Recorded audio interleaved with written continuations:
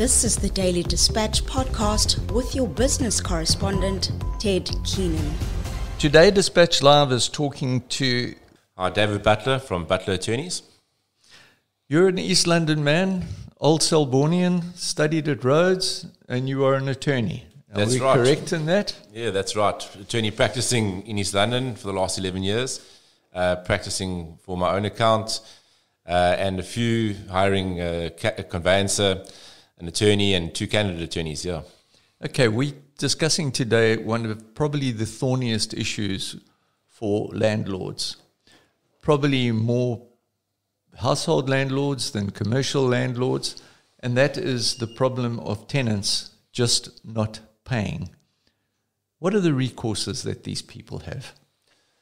Ted, thank you. Yeah, well, the first recourse is always stop the rot. I mean, try and get the tenant out of the leased premises. So on that front, one can bring an eviction application or an eviction action. Now, one would have to distinguish between, firstly, is it a residential property that's being let, or is it a commercial property which is being let? Commercial, a little bit easier. One could even go to the High Court and seek an urgent application, so reduce the time frame in obtaining an eviction. With a residential property, it's not as simple. One has to comply with legislation, in particular, Prevention of Illegal Eviction from an Unlawful Occupation of Land Act, which is quite a mouthful, but basically it's referred to as the Power Act. Okay. I've spoken to quite a few landlords, and they believe that the power actually lies with the tenant, irrespective of whether the tenant is paid or not. The tenant is in charge. Are they correct in this? Well, there is certain hoops that a landlord would have to jump through in terms of the Act, the Power Act. But what it really sets out is evictions must be just and equitable. So the court will have a discretion in determining whether, firstly, the eviction is just and equitable, and secondly, when would be a just and equitable date for eviction. In doing so, they'll take into certain factors like the age of the tenants, if there's young children or old people, the amount of arrear rental that is owing, and just basically determine a just and equitable date, which is not always an immediate eviction. So they can take those factors into account and basically assist the tenant in staying in the property. So the rumours almost of people taking the roof off, taking the doors off, taking the windows out are not actually lawful. It's not lawful. It may have the desired effect, but there is a risk to that because a person in possession of something, even if that possession is unlawful, like your tenant who's not paying rent, can approach the court and obtain what they call a spoliation order to restore possession. The landlord is then at risks of paying a cost order. So it wouldn't be advisable that they take the law into their own hands, because then there is recourse for the tenant. So when somebody approaches your firm and says, I cannot get money out of the person that is renting my property, what advice do you give them? Well, there's obviously more options, more legal options or tools that are available to a landlord. And one goes back even as far back as the Roman times. There's a landlord's hypothec, which forms part of our common law, knowing that our common law is based on Roman Dutch law. It's one of the things that has followed through. And basically, the landlord's hypothec is security for payment of rent. All the movable property that's found at the leased premises is or can be used as security for payment of rent. Just explain movable property. Is that property that belongs to the tenant rather than stuff that the landlord has got in there? Yeah, well, that would be the property of the tenant.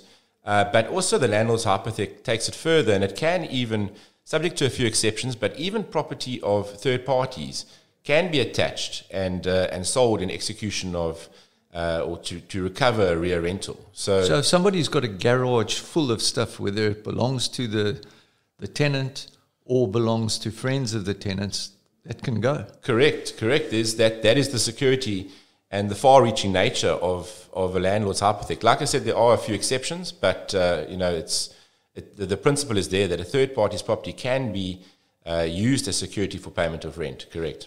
What sort of costs are involved in that? If somebody comes to you, aside from the price of the actions that you're going to take, What other costs are involved? Yeah, so I think before we get to the costs, I just need to clarify that a landlord's hypothec not only is common law, but it's also been entrenched in terms of the Magistrates Court Act. So one can approach the Magistrates Court, and there's two routes you can go. One, you can go and issue what they call a rent interdict summons, whereby the sheriff would go and attach the property, judicially attach it, while he is serving the summons. So he'll write up an inventory of basically all the movable property at the property. Now, that part won't carry such a big cost because it's merely just an attendance.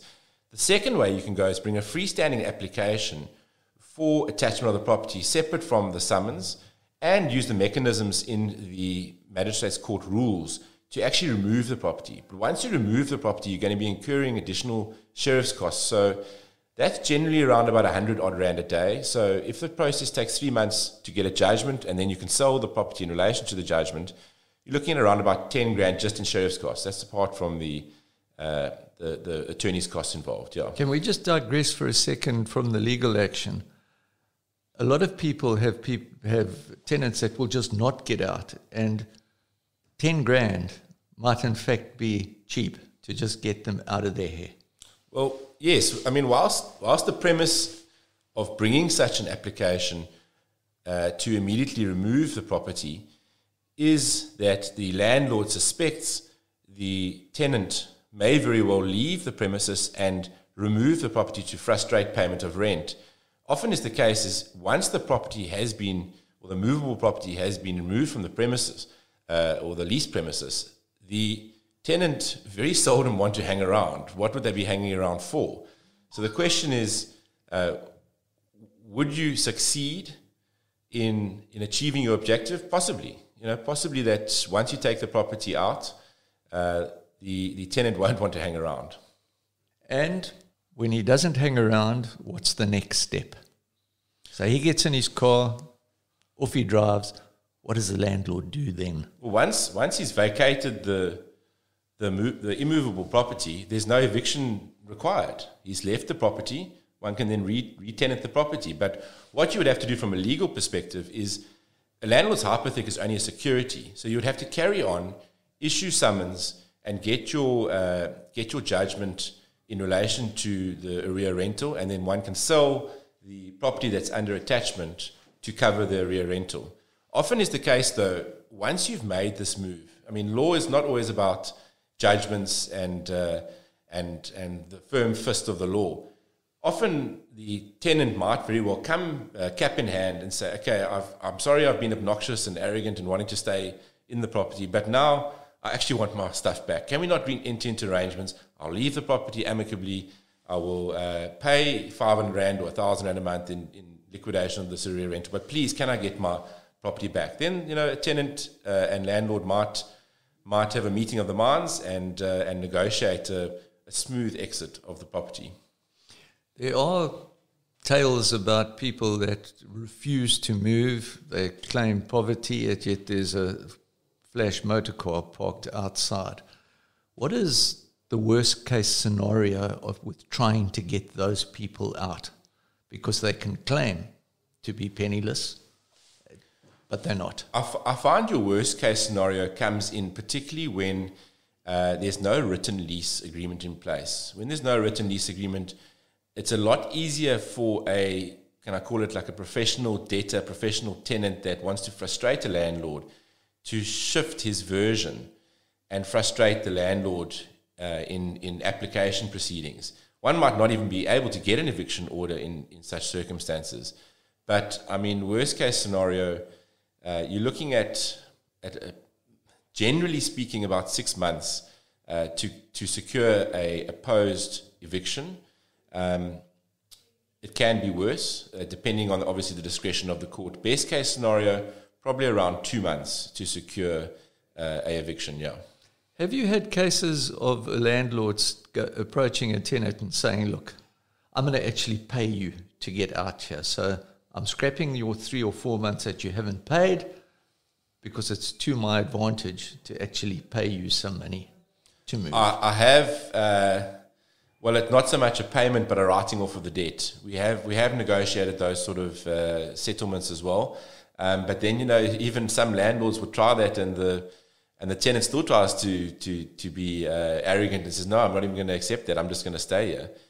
So then, unfortunately, this is a problem which requires a legal solution. A landlord can't merely approach court and deal with this on his own, but it also is one which is somewhat of it's a game of legal chess.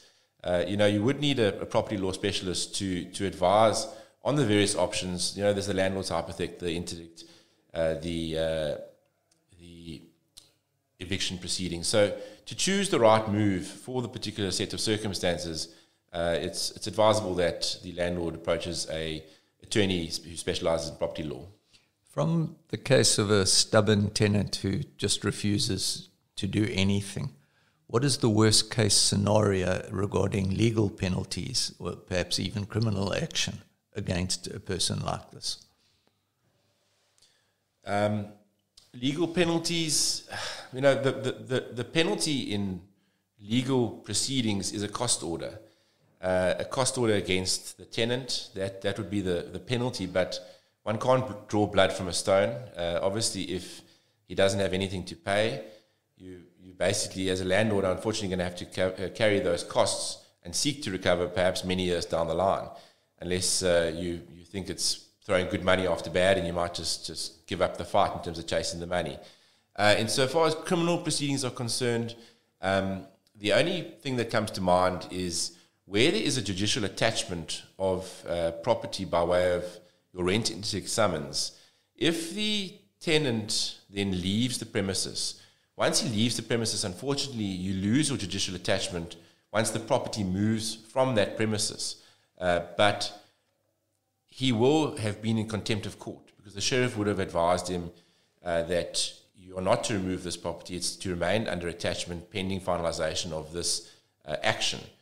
And so there would be contempt of court proceedings that a landlord could bring against him, but it doesn't carry a very severe penalty. I mean, I think it's 6 months in prison or a 300 Rand fine. So if you could pay a 300 Rand fine, it's not a very big penalty.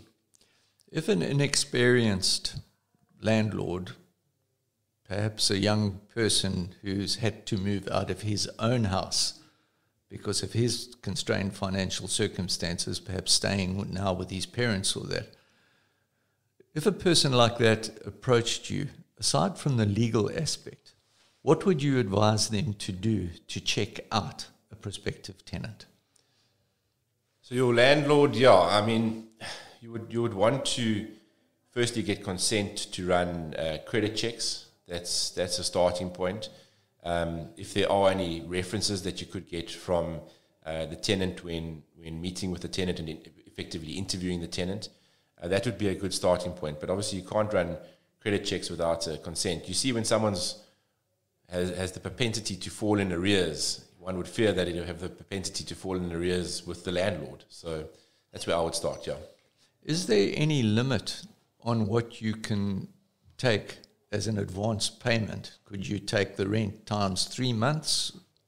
You can. Or is that I don't purely in your... I think it's a contractual arrangement, so it's up to the parties. I think it's very nice for a landlord if they're able to get 3 months. It's not the norm. The norm is generally your 1 month deposit, which is generally a damage deposit, but it can, in terms of a written lease agreement, be used to satisfy a rear rental. So a 3 month is good, but it's not often affordable, bearing in mind that it might be significant.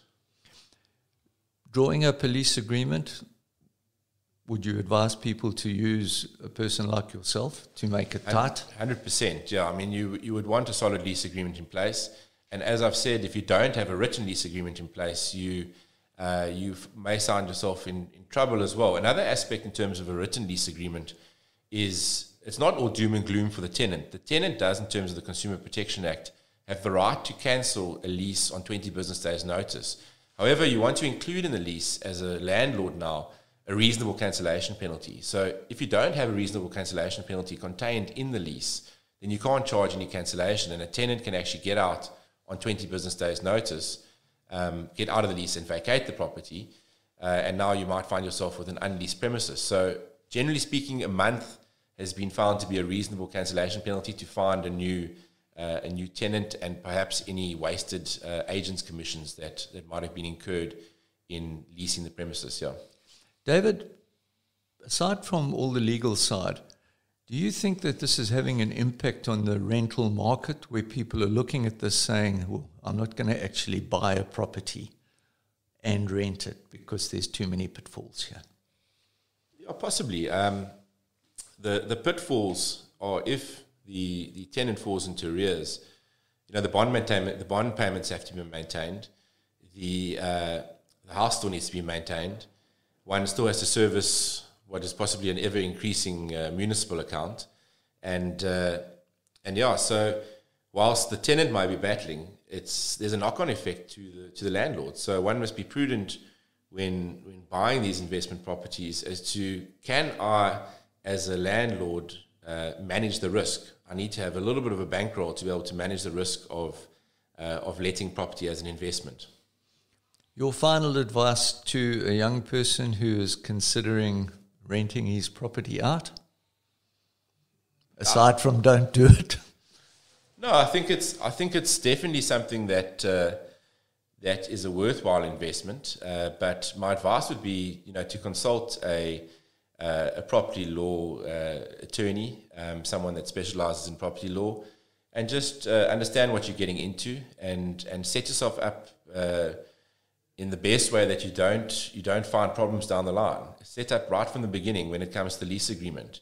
When you have a difficult tenant, don't put your head in the sand, and approach the attorney to see how quickly we can deal with it. Because once you start the process, there is a process that may need to be followed.